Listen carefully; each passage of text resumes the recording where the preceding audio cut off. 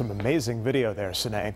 Well, nobody wants to see this, a boot on the wheel of your car. What's even worse, some companies are charging vehicle owners as much as $500 to get them off. Now some attorneys have filed a lawsuit questioning whether or not booting is even legal.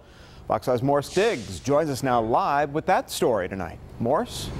I just got a briefing from the lawyers, and they tell me that two things are taking place around Georgia. There are some cities where there's no ordinance, so booting companies are popping up and charging what they want.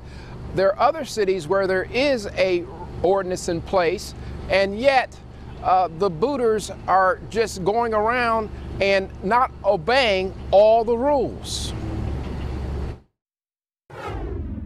These days, in many parking lots around the metro, there will be signs warning about booting if you exit the premises without your vehicle. Some take a chance, weighing convenience or perhaps saving a few dollars on a parking fee versus the chance of getting caught. Given what some cities allow booters to charge, you may want to rethink the gamble. It was $500 per truck, period. $1,000 to get these two trucks back. I was shocked. I felt like I'd been robbed that day, to be honest with you. Two of Alan Twar's crews were in Union City recently. They parked to get lunch, but they left the vehicles in the adjacent lot, which is separate.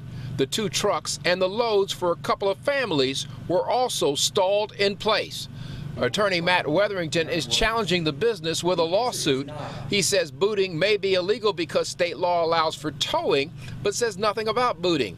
Also, he believes he can mount a challenge even in cities like Union City that have local laws.